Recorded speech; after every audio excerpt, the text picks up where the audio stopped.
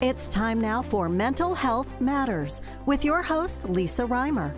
Mental Health Matters is graciously underwritten by New Vision Eye Center, world-class eye care on the Treasure Coast. New Horizons thanks Dr. Paul Minotti, Dr. Stephen Tate, Dr. Robert Reinauer, and Dr. David O'Brien. Now, here's Lisa Reimer. Mental health matters. Yes, emotional well-being is vitally important, but it's more than just that. Mental health issues can impact a person's physical health. It can influence their behavior and even dictate the course of an entire life. Hello, my name is Lisa Reimer, and I'm the host of Mental Health Matters and a communications officer for New Horizons of the Treasure Coast in Okeechobee.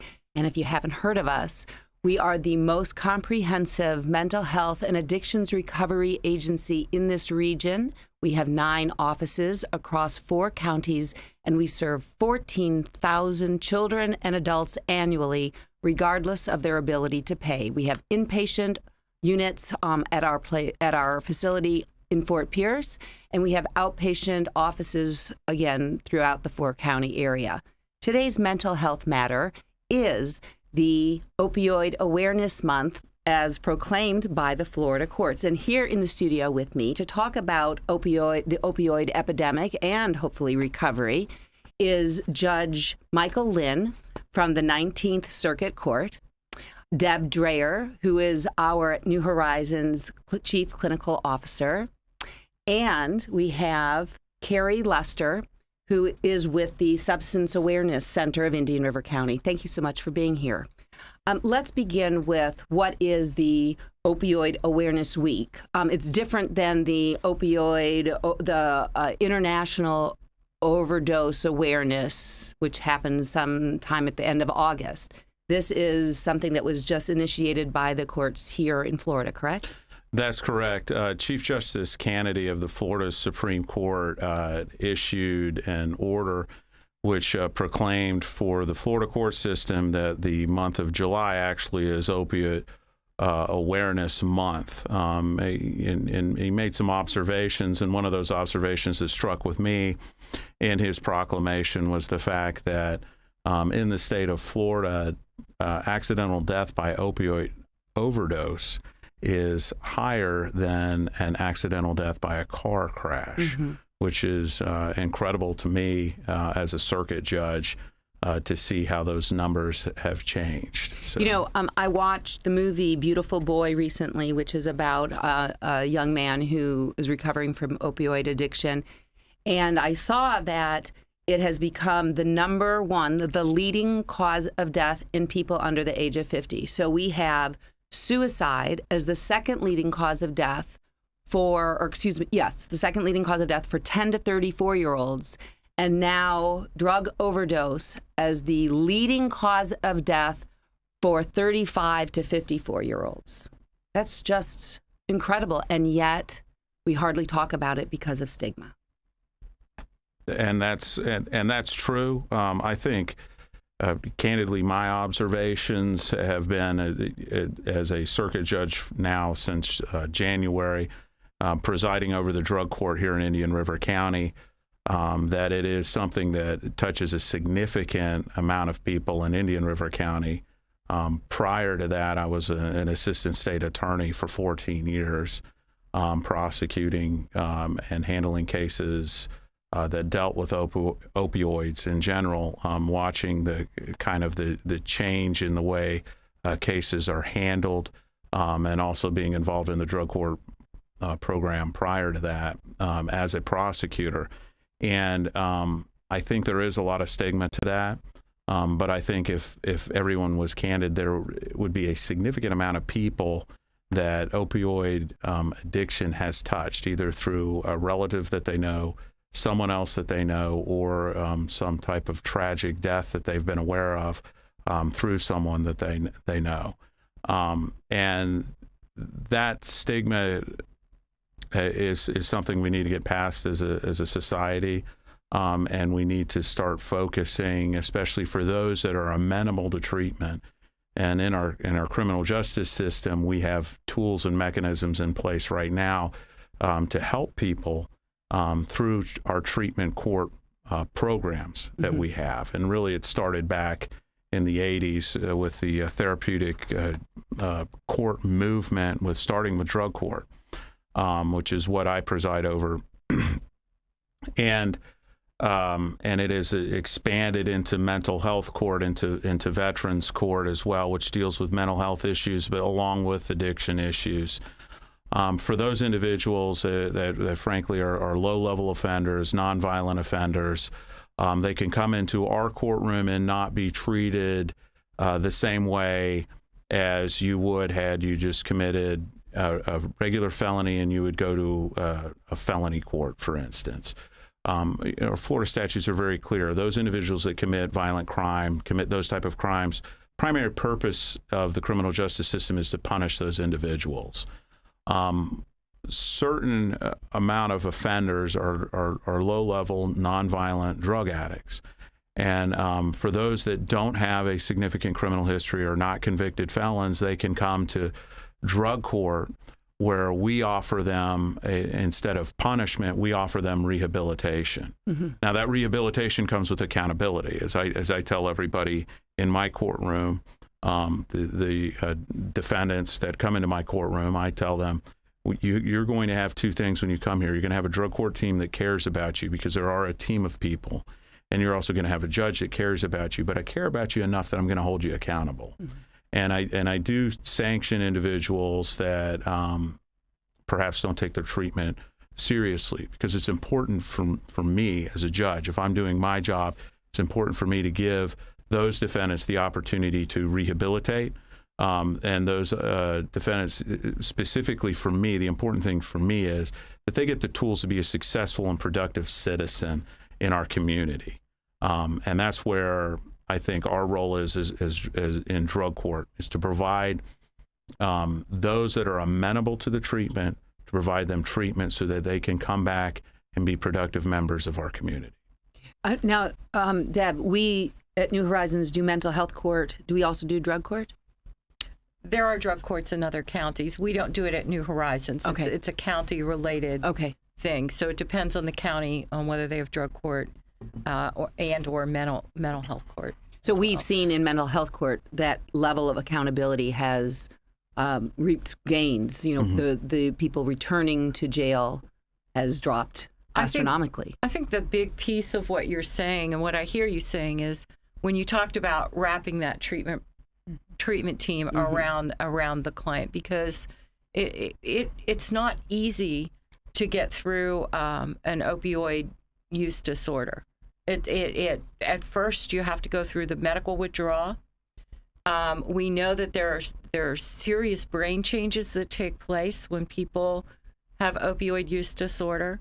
Many of them developed it not because they went to the streets first, but because they were first prescribed the opioids. So you have to provide the counseling while you do the brain chemistry changes as well.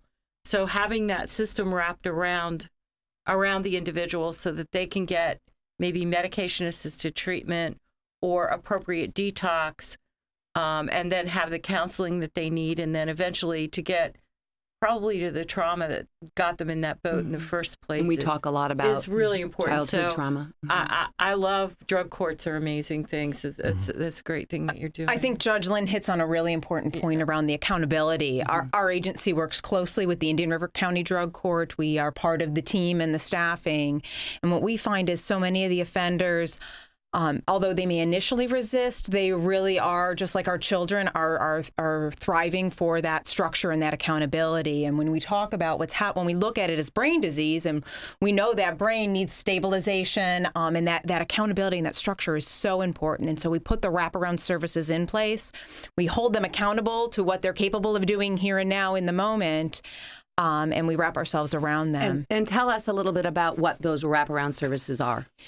So it's the treatment component. So first we need to decide what level of care is appropriate. Does somebody need a medical detox? Does somebody need a placement in a residential treatment? Do they need a day treatment service, an outpatient treatment service?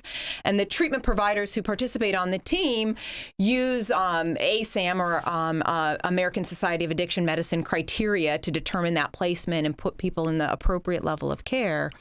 And then we can't stop there. We have to offer medication-assisted treatment if indicated for an opiate use disorder, an alcohol use disorder. We have to take a look at housing. We have to take a look at financial impediments. And we really have to take a look at how can we build recovery capital? What do they have for recovery support? Do they have a support system? Who are the people that they have? What's the environment that they're living in? Do they have therapists? Do they have case managers? Do they need psychiatric referral? And so we have to look at the whole person, the whole individual. It really, even a standard of care, the importance of not only connecting with medical services, but making sure that people with substance use disorders are connected with the appropriate dental services, because that's often a big relapse trigger. And then the accountability is making your appointments and testing, correct? Testing's a big thing, and being able to get the data, specifically with drug court. When I first came in there, we were having an issue getting our testing results close in time with when we were holding court. Because just to kind of give a broad overview of drug court for those that don't understand what drug court is, we meet twice a month. We're actually going to meet tomorrow at 10:30. I'll be holding drug court in Indian River County, and it's open to the public. Anybody can come and watch.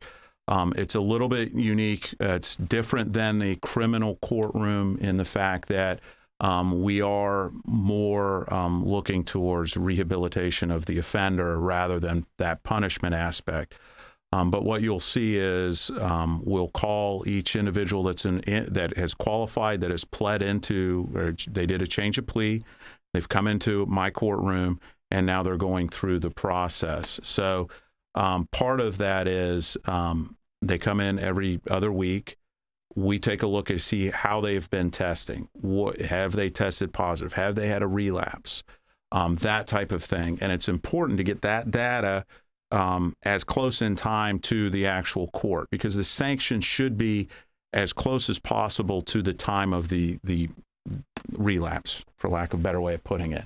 So we were able to fix that. And like today, I got an email. I have data sheets on all of the drug court members that are in there. I will go through them tonight and tomorrow morning, so I'll know, okay, this individual did great the last 2 weeks, or perhaps the last 4 weeks they've done great.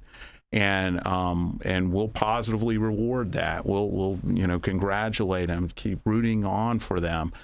Which is something you don't necessarily see from a judge normally. Most people, their impression of a judge is we sit there in robes and we're grumpy, right? We're grumpy, and we judge people, and we yell at them and that type of thing. And drug court should be a different environment, and and there is definitely a place for a judge to punish criminal offenders. And there are times where I have to do that as a drug court judge, but I understand it with this assignment, my role is different. My role is more to be a positive influence, to encourage people to go forward.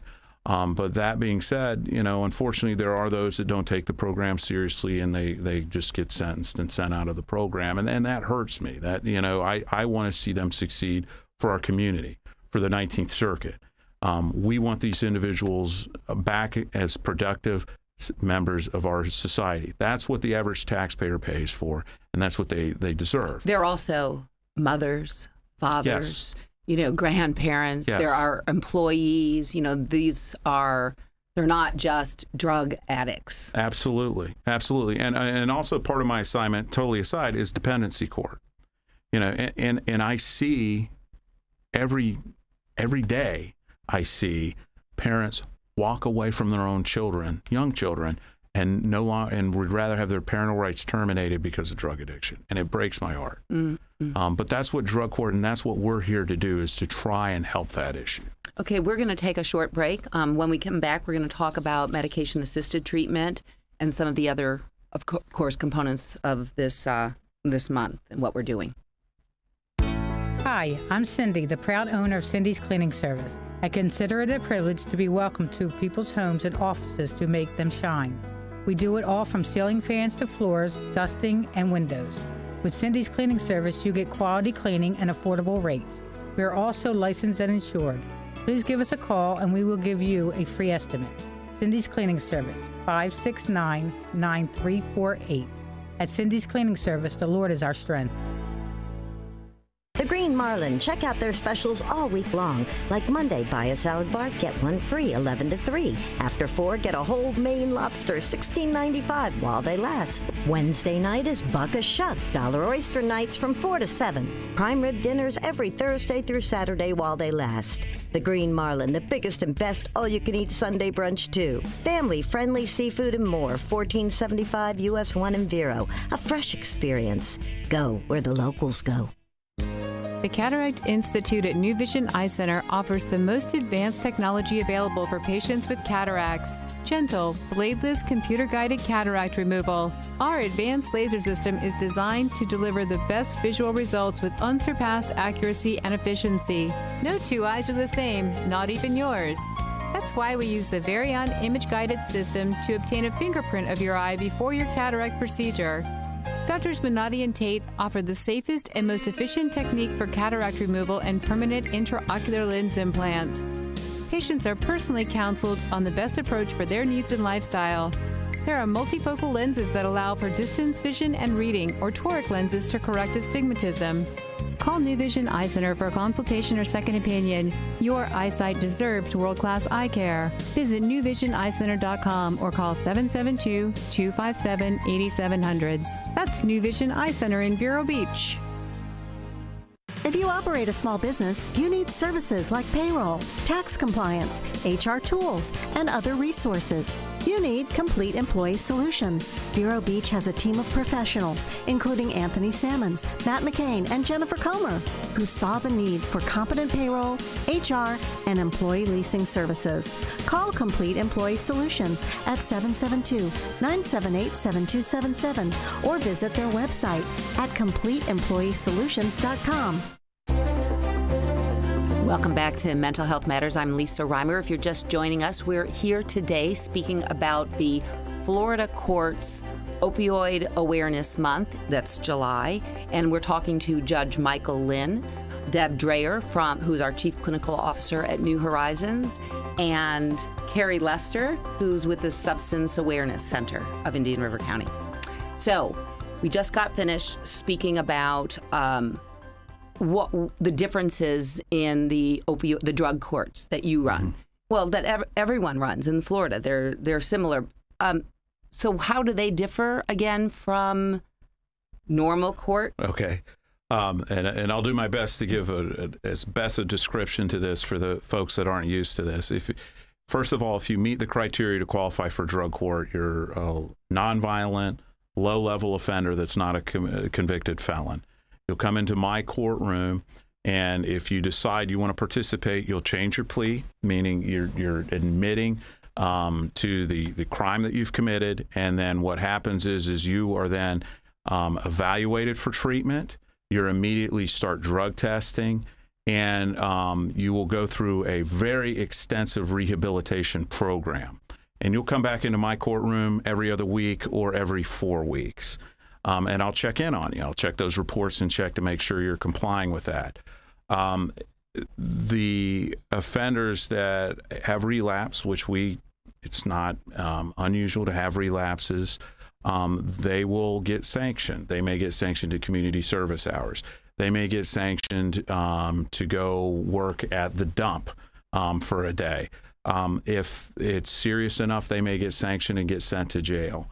But the offenders that aren't serious about the program, don't want to participate, lie to me, that type of thing, we just go ahead and sentence them and send them out of our courtroom. But the ones that are successful get their charges dismissed. And the program lasts for at a minimum of a year, usually a little bit longer, usually a year and a half. It rarely gets up to 2 years, but it's a much more difficult program to get through from an aspect of what your obligations are than just going on probation. But at the end of it, they get their charges dismissed, which is that carrot. But the important thing for me, which is bigger than the dismissal, is to give them the tools, again, to be productive, to be able to manage their the problem of addiction that they have in their life, to always recognize that it's there, and to know how to cope and to know how to handle, and to give them the resources to handle their addiction. That to me is the bigger issue, because that prevents recidivism in our community, and that prevents a lot of additional criminal activity that prior to having this program we had it in our community, and that's the important thing to me as a judge. So, you know, I have heard, I mean, that addiction is of course hard to overcome, but that an opioid addiction in particular, that the people who are withdrawing, they feel like they're going to die. Do these people go cold turkey that are in drug court for opioids? Again, we do an assessment and evaluation to put them in the right level of care. So if somebody is physically addicted to an opiate, we would recommend that they go do a medical detox where they will receive some sort of comfort medications to help them through that really brutal withdrawal process. And at that point, they will probably be spoken to about medication-assisted treatment, which science is really showing us the value. Research has shown us a significant reduction in relapse rates for people who utilize medication-assisted treatment. And there's different types of medications. They work a little bit differently in the brain, but the importance of medication-assisted treatment is it's stabilizing the brain so that our offenders or our people entering into recovery can actually engage in the drug court program. They can engage in the counseling that we're engaging them into. So they're not constantly fighting the craving. Correct. And so there's different medications available. We have the Florida legislature has put a lot of money aside to help make sure that these medications are available to all with or without insurance. What happens is the withdrawal it can be so painful in the beginning and uncomfortable, and it can be prolonged. And what happens with medication-assisted treatment is if you take a medication that is actually sitting on the opiate receptor, it will block cravings and help people then engage into recovery. And the different medications work a little bit differently. Deb can probably speak to that a little bit better than me. But we have several types of medication-assisted treatment, full antagonists that, different types that are going to interact with that receptor differently. And so do the counties mostly use the same? I mean, we're using at New Horizons for the medication-assisted treatment. Methadone is one. You just spoke of the full agonist. So methadone is an opiate. It acts as an opiate. The thing about methadone is it's federally regulated, very federally regulated. So methadone, you have to go to the clinic every day. Suboxone is what is primarily prescribed, Suboxone or Subutex.